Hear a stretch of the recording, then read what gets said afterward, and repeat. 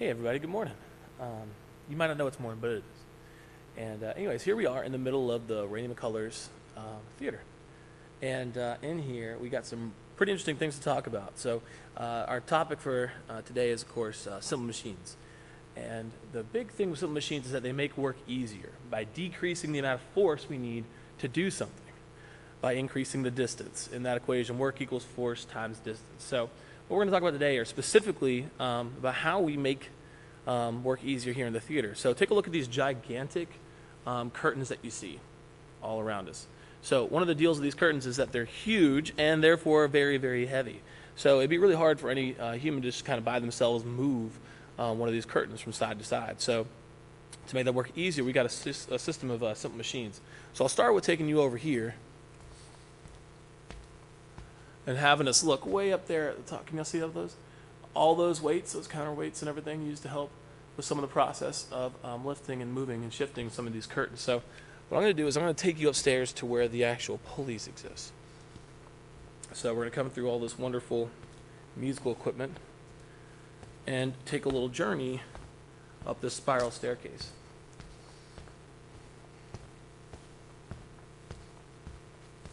So for those who haven't been up here before, here's a treat. Now, as we start walking up the spiral staircase, we'll notice a couple things.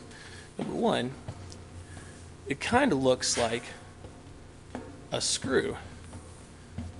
So the same basic principle for a screw, which is having a long curving path around and around and around, is that it takes a wedge and kind of splits it up to make it easier to cut into things. So if we take a look right here, we can see the tops of all these curtains. All right, and we can see all the wires that are used to hold them up, and there's lots and lots of wires. And that's because above we got lots and lots of pulleys. So let's go take a look.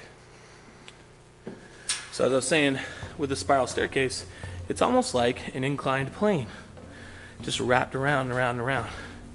So instead of trying to climb straight up and requiring lots of force to do that, I can climb up this curvy stair and achieve the same effect. Now, this is what it looks like up here above the stage. And you can see rows and rows of pulleys all over the place, all designed to change the direction of the force, but also to make that force a little bit less on us up here. I'm so tired.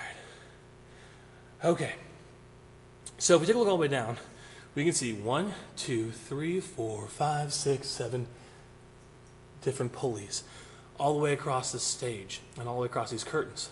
So if you think about it, having 7 pulleys is going to affect our force, because we're talking with pulleys about mechanical advantage.